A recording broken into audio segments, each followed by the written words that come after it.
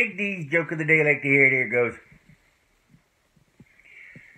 Back in the, I want to say maybe late 70s, I was riding my bicycle, and I look across the street to where a young lady was wearing one of those terry cloth tube tops and terry cloth short combos with her butt cheeks hanging out the bottom, no bra, nipples poking out.